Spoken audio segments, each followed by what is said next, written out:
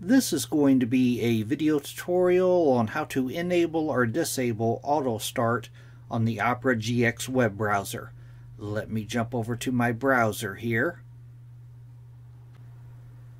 I have the Opera GX web browser opened up now. To enable or disable auto start, it's very easy to do. First thing you want to do is open up settings. I'm going to go up to the upper left hand corner, up to the little Opera logo up here. I'm going to click on that. Then I'm going to go down to where it says settings. And I'm going to click on settings. Now in the center pane here, you want to scroll down just a little ways to where you see run when my computer starts. By default, it's probably enabled. If you want to disable it, you just click on that toggle there that disables it. If it's lit up, then it's enabled.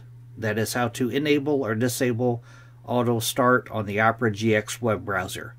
Thanks for watching.